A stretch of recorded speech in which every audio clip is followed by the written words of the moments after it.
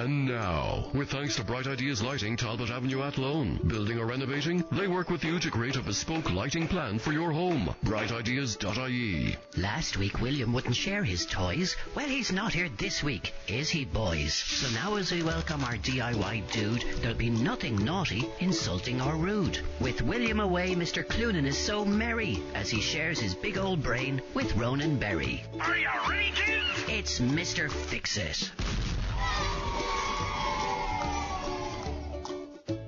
Well, he called you old.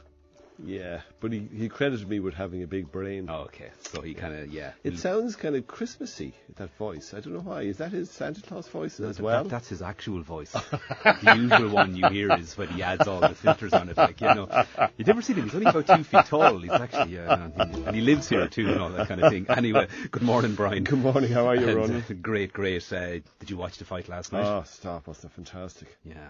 Unreal. I think it's, you know, I know with boxing as well, people are going, they don't know if they like it as a sport. It can be hard work, but I think as soon as it's over and you see like her doing that, you kind of realise like the effort.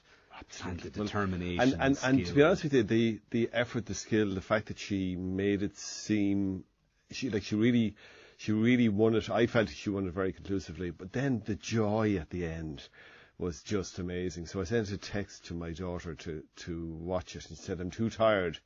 And then she sent me a text saying, I'm so glad you told me to watch that. She said, I'm energised after watching that. That reminds me, that was it. When Michael Carruth won his medal, my mother ran down.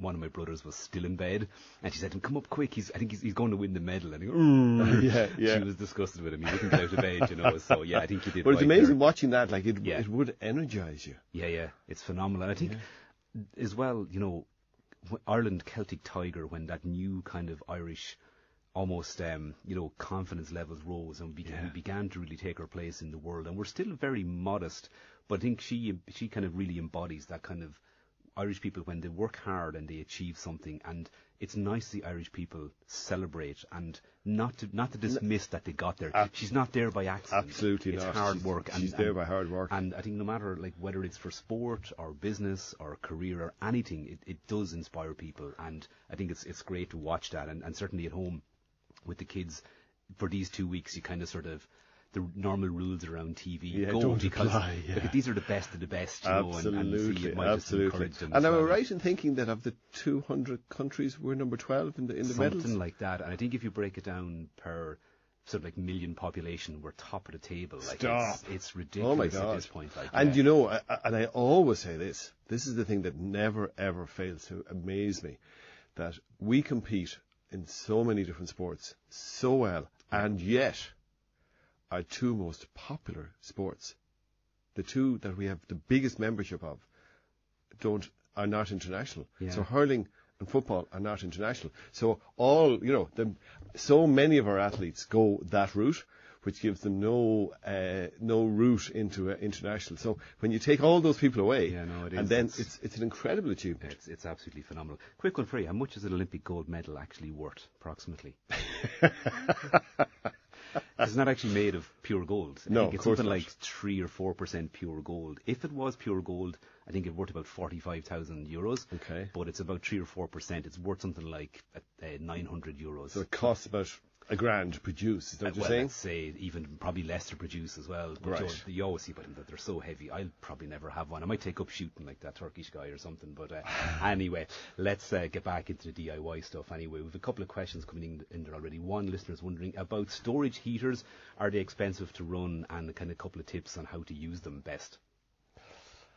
But you look, all electric heat is relatively expensive. You know, so it's an expensive form of heat. Now, it's a clean, safe heat. So there's no heat source that costs nothing to run. The advantages of storage heaters are they are the cheapest form of electric heat because you're paying nighttime heating rates. They heat up during the nighttime and then they release heat all day. The disadvantage would be that there's no spontaneity with them.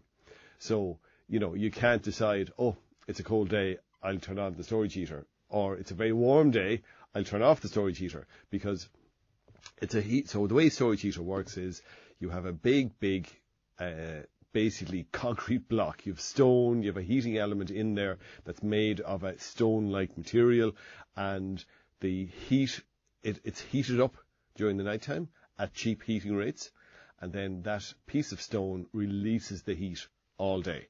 So if you have a very, very warm day, you can't turn it off. It's going to release the heat. And equally well, you could have turned off the storage heater because it's been a good week's weather, and then suddenly it turns cold. You can't get up in the morning and say, "Ooh, I'm cold, I'll turn on the storage heater for heat today." It doesn't work like that. So there are pros and cons, and you just have to factor in where you're using it, what's your lifestyle, and then decide accordingly. Are they still seen as kind of a quick fix for a problem like that, or are there better alternatives at this stage, given that it can be... There's so many different types of heaters now, and of course so many of these heaters now are smart, as in you can decide, you can have them connected to your app, and you can say, I'm on the way home, I'm leaving work early, I'm leaving work late, whatever it is, I'll turn on the heat and have it coming on. So if you're only turning it on for short bursts, that's the wall heaters that are not storage heaters are probably the way to go. Another listener looking for a recommendation on a different electrical item, though. Can Brian recommend an electric garden shredder for a small garden for maybe around the €200 mark? No, it's not something I know enough about. If it's going to be electric, you're probably going to be doing very lightweight. You're not going to be doing anything, anything thicker than your thumb, I would say. So, and if you're happy enough that it's just for hedge clippings and lightweight stuff like that, that'll be fine. But I don't just stick to one of the brands and always buy it from somewhere that you can get a bit of backup. Yeah. And if there's an issue, that you can bring it back and they can look at it and fix it for you or whatever. And I can imagine check the maximum diameter of branch that Absolutely. goes into that as well. Yeah. Have you ever heard of a dry buddy? DRI buddy? Somebody's wondering. No, because it sounds a bit like Will Faulkner, except he's not a buddy. Yeah, he's just really dry. We might have to look into that one as well. Jackie in Mullingar is wondering if it's less expensive to run than a dryer. So we'll have a look maybe during the break and see can we find out what a dry buddy actually is. A few other people have got in touch as well. One, I suppose, comes up again, it's a constant issue for people across the Midlands anyway, is mould patterns on a bedroom ceiling. And this listener, Anne, has sent a picture, and where the wall meets the ceiling, there's kind of a long, just kind of dark black patch. Good old, you've probably seen this all day. We've all seen it, yeah. So this is a very, very regular problem in Ireland. And funny enough, so many times someone comes into the shop and they'll, and it's great now, everyone takes pictures now. So it used to be, for many, many years, we used to reckon half our customers walked into the shop and said, sharp intake of breath, and went, I don't know what I'm looking for now, it's kind of hard to describe. Now they simply whip out the phone and say, there's what I'm looking for, or there's the problem, or what do I do about this? So it's a very regular occurrence where someone will come in and say, I never had the problem before, I got the walls pumped / insulated or whatever, and now I've this problem, and they think it's caused by that. And of course it's not caused by that, it's caused because the majority of the wall is really well insulated, but there's a cold patch. Where the wall meets the ceiling, there's a cold patch. And because it's a cold patch, it's proportionately colder than the rest of the wall. You get a little bit of condensation. Not run down the wall condensation, but just a little bit of condensation. If you look closely, you'll see it, but you probably won't even see it. But because it's constantly damp, you end up getting mould. So you can get up into the attic and see, is it a case that the insulation can be pushed down nearer to the roof line? But really all you need to do is put on a bit of mould killer, and it's a double application. You put on the mould killer, you kill the mould, and then you wash off the mould, and you may need to do it a painting, but the real secret is, at the start of every winter, you reapply the mould killer. It's a 2-minute job. If you do it when there's no mould there, it's a 2-minute job. It's mix it up, get a rag, and wipe it over the wall. That's it. Current conditions, with it kind of being warm and wet and it's cold. It's cold. What happens is, many houses, you might remember the winter of 2010, which was that really long, sustained cold spell all over Christmas, and pipes froze everywhere. There was mould stock growing in houses that winter that never had it before. And that was just because we turned on, the heat going 24/7 inside, because it was really cold 24/7 outside, and then the few cold patches that were there were proportionately even colder, because it was minus 10 degrees outside, and you were pumping up the heat inside, so it was even warmer inside. And then once the mould starts to grow, it just grows and grows and grows. And all running around like mad trying to get their hands on white bread. That's right. That's right. To it, yeah. I have a lovely text here to put to Mr. Brian Cloonan, Mr. Fix It here. Says Brian, we've had a big mirror hanging over the fireplace in the sitting room for the last 15 years. And last week, for some reason, the wire holding it up just broke. It came down with an almighty crash at 2 a.m., brackets, which resulted in me and in my jocks racing downstairs with a hurl in my hand to confront a burglar. Unbelievably, the mirror itself didn't break. The frame split in two. Can we glue that back together? That's probably the least of the issues there, but anyway. Yeah, so, yeah, it's a horrible. Do you ever hear a noise like that, whatever, in the middle of the night? Yeah. You know, now, I'm going to ask you, you're a glasses wearer too. If you hear a noise, do you reach for your glasses? Oh, well, I'm blind. No, I'm the same. Like, even if I hear something outside, I have to put the glasses on. So the first thing is, I always say, did we put on the alarm last night? Yeah. Because if the alarm was on, and then the chance of it being something, untoward, it's a lot less. You relax much more. But you're hearing a big crash like that in the middle of the night. You can imagine some fellow racing down the stairs, ready to confront. Wonder how long before, I presume when he said jocks and a hurl, I presume it's a he, how long before he went back to sleep, because the adrenaline would be something unbelievable. You could have broken glass potentially if you're in the bare feet as well. So look, I would always say if you're hanging a mirror like that, I don't know why, but if you use cord or the picture wire, it always eventually breaks. It just gets brittle. So I would say use a chain. You can get a fine steel chain. It's not seen. It's entirely behind the mirror. So it's not as if it's going to be seen. So just get a fine steel chain. It's as cheap as chips, and use that instead. Or better still, what I would always suggest is you can get what are known as mounting plates. And mounting plates are little, they look so harmless. You buy a set of 4 little mounting plates. 2 of them go on the wall, 2 of them go in the picture, and you literally just slot the mirror down. It's for a big picture or a big mirror, or it doesn't matter what size it is. But the beauty is, the mirror is completely flat to the wall. It's absolutely rock solid. It will never give way. But if you want to paint the wall, you lift up the mirror, paint the wall, pop the mirror back down on the plates again. And the other great thing is sometimes I have a thing in that I like to. I have my father's minor hurling medals framed in the shop, and he has quite a unique set of hurling medals in that he won 8 legally won 8 county final minor medals between hurling and football. Okay. With 2 different counties.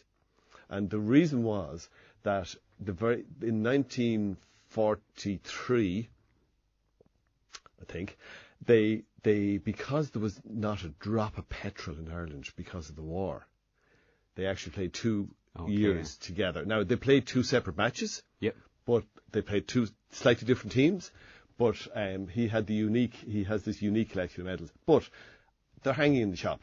And the reason they're hanging in the shop is that if somebody in who has a little bit of interest in GAA or whatever, I have them in the mounting plates. So here's the point. If you have a picture that you want to be able to show people, it just slides up, you slide it up, you take it up, you show it to people, you take it back off them, and you slide it back down again. So mounting plates are a great way of hanging, and it doesn't matter how heavy it is, it will hang it securely and safely. And in terms of fitting those as well, for somebody maybe who's an amateur DIYist or not overly skilled, are they relatively easy to do, or would you need a little bit of just expert? The real secret is that this is the tip that we always say to people. So you get a piece of masking tape and you put it along the top edge of the mirror, and you screw the 2 plates on. So now you have a plate on the right, plate on the left, at the top of the mirror. And then you unscrew the 2 plates, and you take off the masking tape, and you put it onto the wall, and you stand back and say, does that look level? Does it? Because if the masking tape is level, the mirror will be level.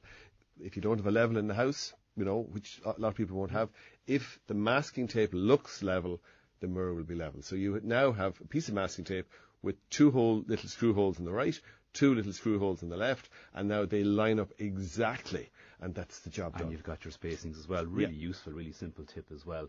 A listener has texted in to ask about why the paint peels off outside on the house. Does it need to be power washed off and sealed and repainted? I assume they're talking about maybe sills or wall caps there, if they want to text us in and clarify that as well, as probably opposed to the actual outside paint, but paint peeling off on the outside of the house. So, loads of different reasons. Sometimes it's just lack of prep. Sometimes people don't realise that if you paint on top of an existing wall that has never been washed, the amount of dust and lichen and algae that can be there is, even though you mightn't see it, it can be quite incredible. And paint doesn't like sticking to a dirty surface. So that can be part of it. Another regular problem is if you have moisture coming up. So very often you'll see where, say, an exterior boundary wall, so the wall at the front of the house, is the paint keeps flaking off. And the reason being, because it wasn't a structure, it wasn't a building, they didn't bother putting down damp-proof coursing. It's only an outside wall. It's only 2.5 foot high. So why would I need to put down damp-proof coursing? But the problem is the moisture is coming up and coming up. So the moisture from the ground is coming and travelling up the wall. And then once it travels up, sure, it has to get out. The moisture has to get out. So it goes out through the paint. So one of the things to do there would be to A, use a stabiliser, but B, use something that allows the wall to breathe. So something like Santex would be good, but something that allows moisture to leave the wall. Now, if it's a major problem, if that won't happen, you'd end up taking off all the paint and probably replastering with a coloured plaster would be the way to go.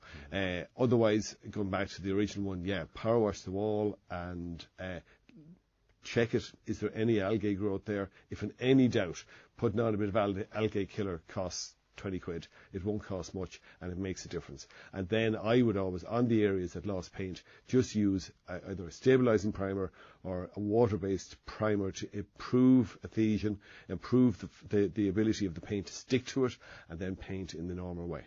It's that little bit of prep and patience, or do the job right once. You probably won't have to battle it ever again. But the listeners just confirmed that it is the paint peeling off the walls. So I think those tips will really apply as well. And Brian Clunan is still with me here in studio, obviously, to take more of your DIY question and queries. Before that, just in addition to our community diary there, Baltic Day Festival takes place on Sunday the 25th of August in the Band Hall Mullingar Business Park from 12 p.m, celebrating Estonian, Latvian and Lithuanian culture with dancing, music, craft fair, face painting and artisan sweets and food. See Baltic Roots events on Facebook or Instagram for more information. So back to some of those DIY queries. Hi Brian, we came back from 3 weeks in Spain, very lucky. Sister has an apartment on Sunday night to find that a trip switch had tripped. The fridge freezer absolutely stinks. I've washed it out a few times and still cannot get rid of the smell. And from Joe in Kilbeggan.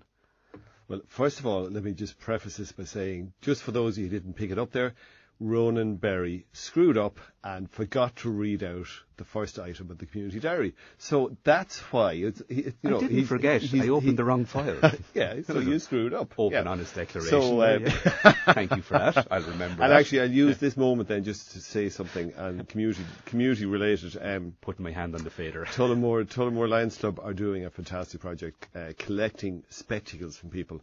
So we've already collected about 5,000 pairs of spectacles, and they go to the third world. So we all have specs sitting at home that are really, anybody who wears specs, they're so expensive you can't throw them out. Yes. But yet they go completely to waste. So if anybody anywhere has specs, drop them into myself in Clunan's Hardware, or any Lions Club member will take them from you. It's a fantastic project, and we're going to roll it out through the schools. Do they have to be of a certain level of condition? Can they be missing lenses? Look, to be honest with you, as one of the people at the head of the project said to me, if we get in lenses on their own, if we get in specs with a broken arm, the person that's going to get those specs, it will change their life. If you're a child who can't see, that is life-altering. If you're an adult who can't see, you can't probably earn a living. So it will change people's lives without a huge effort on our behalf. Fantastic. So now, back to the question about the stinky fridge. And I remember stinky fridge, it's a horrible, horrible thing. So what you're doing is, what I always suggest to people is, clean out empty out everything. Make up a solution of Milton and bread soda. Remember, Milton will, don't wear your best clothes. Wear your oldest clothes. What you're wearing there would be perfect.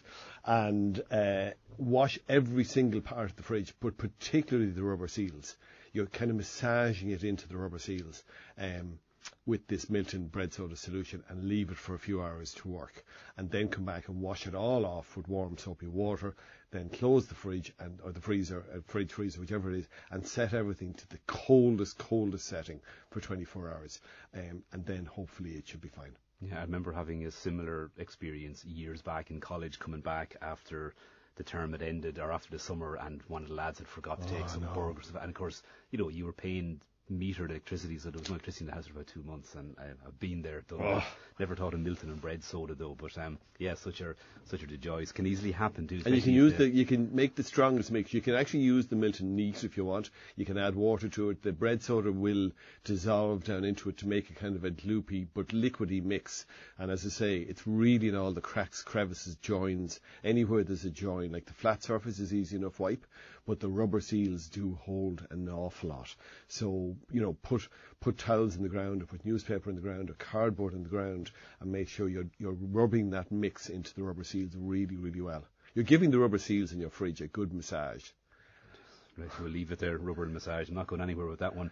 Says Brian, we used to live in a bungalow and have recently moved into a new 2-storey house and have 2 young kids full of energy. I'm terrified one of them will fall out the top window. How can I prevent this and still be able to air out the room? And I'd imagine ensure that you're not restricting the windows from a fire safety perspective as well. It's kind of probably a delicate balance. Yeah, there are restrictors that like any builders, providers, hardware shop will have window restrictors. So probably the best type is the one that has a little cable on it. The easiest afterfit, the retrofit afterwards, the ones with a little cable on them. And they allow the window to open, but in the event of a fire, they have a little thumb turn thing on it that's a little bit complicated, which is good.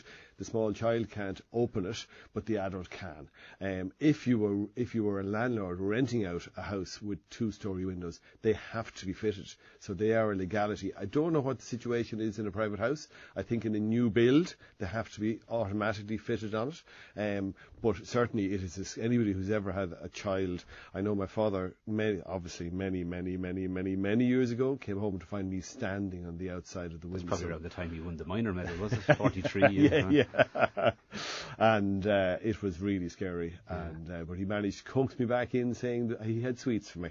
But every upstairs window with small kids in the house should have window I think restrictors. it's just to bear in mind that there should be an easy adult override in the event. Correct. Because they're often an escape point as well. Correct. Some listeners text as well. You mentioned the mould remover a bit earlier. Can you just state the name of that mould? Well, there's loads of different ones. The one that I would consider the best is the Sandtrax, Sandtrax. I think Sandtrax, because it's not a chlorine based one. It does kill it really, really well, and you mix it twice. You mix it 5-to-1 for the first application, and then for the second application you mix it 3-to-1.